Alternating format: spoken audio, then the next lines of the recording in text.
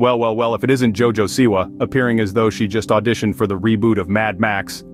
Now, don't get me wrong, it's a bold move, but I'm not sure if the post-apocalyptic look is in season this year. She strutted her stuff at the iHeartRadio Music Awards, sporting a black mesh bodysuit, dramatic face paint, and a faux hawk.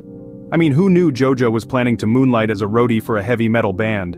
And it seems like she's trying to transition into her adult era with a new song. I guess the lyrics, "I'm a little bit of punk, a little bit of rock," didn't quite have the impact she was hoping for, so she thought, why not embody that in the most literal way possible?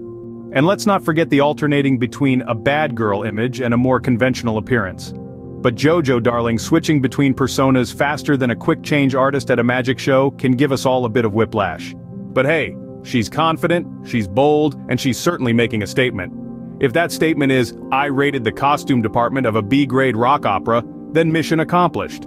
But all jests aside, kudos to JoJo for embracing her evolving persona and not being afraid to stand out. Even if that means looking like she's about to start a mosh pit at any given moment. So there you have it, folks. JoJo Siwa, child star, YouTube sensation, and now, apparently, the front woman of a punk rock band nobody knew existed. We can't wait to see what she'll come up with next. Maybe a polka-dotted jumpsuit with a neon mohawk? Only time will tell.